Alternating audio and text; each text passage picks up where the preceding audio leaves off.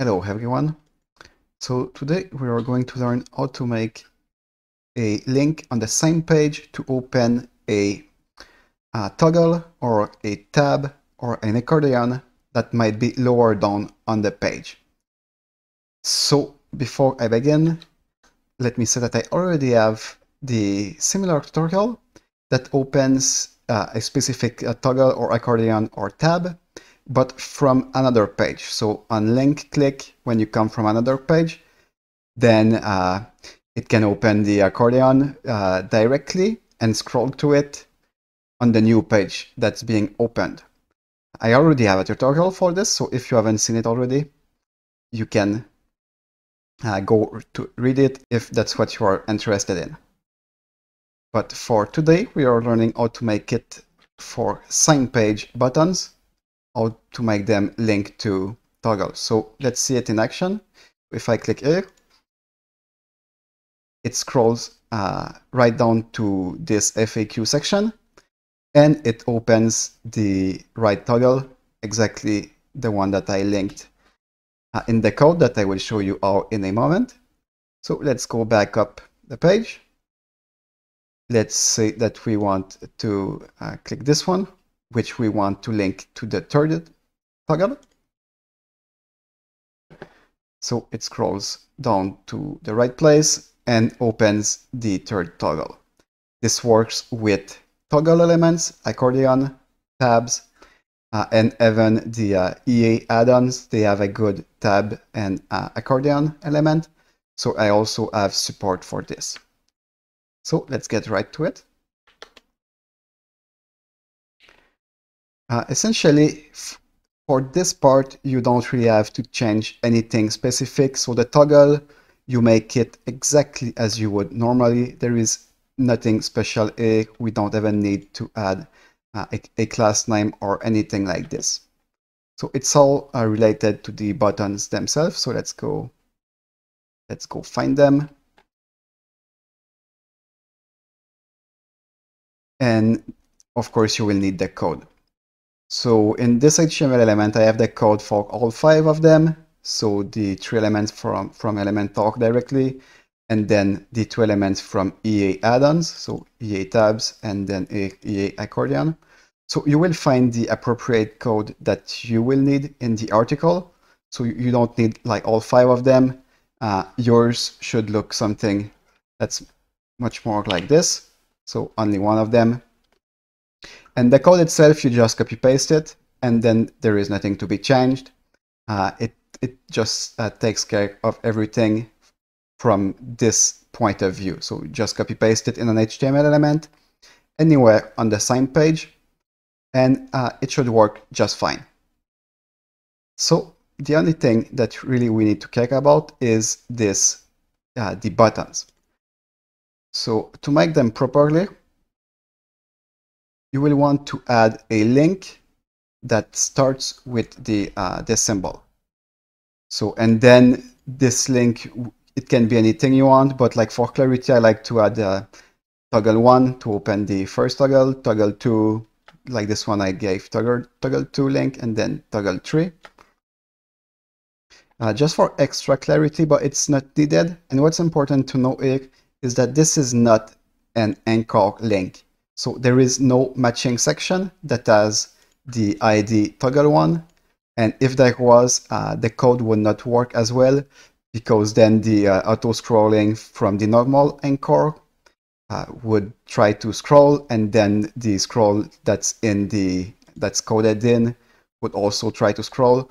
So just set this a link like this, but don't make any matching ID to any section or any element anywhere on the page. And then finally, the only other part needed is to go here, to go in the attributes, and then to give it a custom attribute of data toggle open, and then a vertical line, and then 0. If you don't know how to make this vertical line character, you can copy it from right here. So copy and then paste it. Yeah, sometimes it's not always it's easy to find it, so you can just copy it. So data toggle open 0, because JavaScript is index-based 0. Essentially, 0 means the first toggle, 1 means toggle 2, and 2 means toggle 3, and so on. So this one, it has 0, so it will open the first toggle.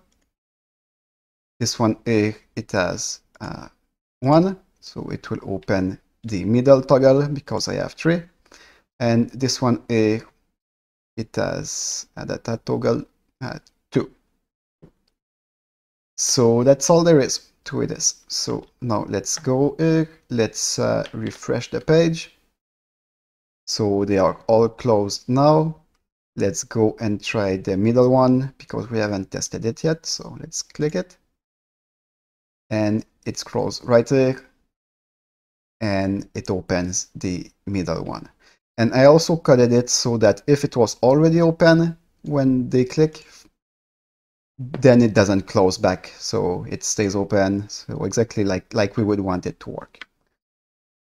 So let's get a little bit more practical, as I like to get in my tutorial. And let's actually make the change. So I have this here. Let's bring it here. How would it work with a tab element? Again, this is just a normal tab element. There is no class name. There is no ID. Nothing special here. So let's go back here. So how would we make this work with a tab element? So first we would need the code back as it was before. So here we have it. And of course, you could just get the right code directly for the tabs. So it's this one. It will be clear on the website. It will also be clear which how to call these data attributes. So now that we have the right code back in the HTML element, you go in the button. You can change this for clarity, but really it doesn't matter. So here I won't. And then what's important is to change the attributes. So for tab, it's simply data tab open instead of data toggle open. So data tab open 0. Now let's change this one here to data tab open 1. And finally, this one here to data tab open 2. Let's update and let's have a look on the page. Okay, so now we have the tabs here. Of course, now the first one is open by default. But let's test out if we wanted a link to the third tab. So let's go here. Let's click. And everything worked. Yeah, it brought us at the right place with the right tab active. So yeah, the only thing you need is the right snippet in your HTML element, and then to give it the right attribute. So if you're using the tab element, it will be data tab open. The toggle will be data toggle open, and the accordion is data accordion open. So it's pretty straightforward and pretty easy to remember. If you're using EA tabs or EA accordion, it's the same. So it's also, if you're using EA accordion, it will be data accordion open. And if you're using EA tabs, it will be data tabs open. So that's all there is to this. So I hope you enjoy, and please subscribe for more content like this. I'll see you very soon.